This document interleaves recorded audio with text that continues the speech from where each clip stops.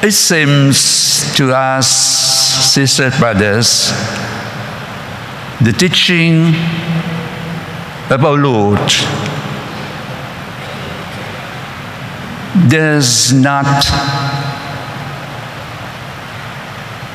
make us happy. Though Jesus said, "Blessed are you,"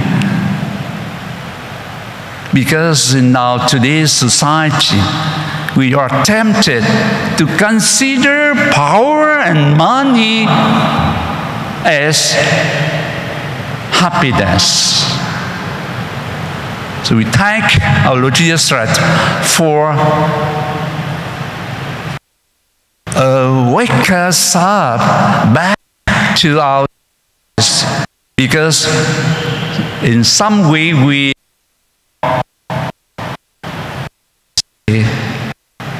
daydreamers because of the forces of evil. We almost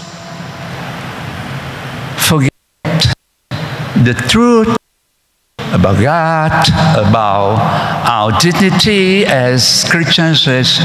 According to St. Paul, those belonging to Christ, alive or dead, we belong to Him and Him alone forever. Jesus said, "You do not belong to this world." If it was so, they would have welcomed you with red carpet, right? But because they persecute you, so you belong to me, because they have already persecuted me. Is not this a very good sign, my dear sisters, brothers? When we are rejected by this world, we are blessed because we belong to Jesus Christ. Look at Him crucified there, and we know this is also our destination, our honor, according to St. Paul. Our honor is the cross of Jesus. We are proud of being Christians, being disciples of Jesus, and being persecuted by the world. And also in the first reading, according to the prophet Xavier, from the very God has chosen the weak, the less fortunate, the politically and economically rejected, to make the powerful, the was shameful. The second reading, St. Paul also stressed God chose the lowly and despised of the world, and He the word to shame the strong, the powerful. It seems that after the pandemic COVID-19 last year, we can see the prophecy of Jesus come true. We have survived great tribulations, and suffering. And then in the book of the Revelation, a great number of those who have washed their robes in the blood of the Lamb, following the Lamb and singing,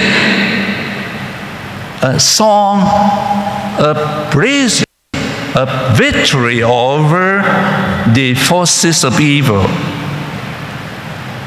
So, we have good reason to be proud of being disciples of Jesus, of being Christians, though we may be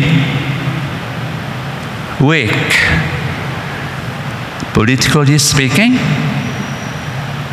but again, in Jesus, we have a very strong foundation of our dignity of being sons and daughters of the Almighty Father in heaven, He who always takes good care of each one of us, His children. So, my dear sisters, brothers, we thank our Lord Jesus for strengthening our hope, our faith in Jesus, and in Jesus alone, who is the master of history, the master of the universe, the master of the life and death of each and one of us and of the world. And if we put our trust in Him, we know well how to build our home, not on sand, but on rock. And we can sustain, we can survive every test, even the deadly test by the world, by forces of evil. This is also time for us to re-examine our faith and try again to take the teaching of Jesus into our heart, into our mind, and in particular to put it in everyday practice, following the example of the Blessed Mary, who always carefully listens to the word of Jesus and treasures it in her heart, and in particular put it into practice. Amen. Candle.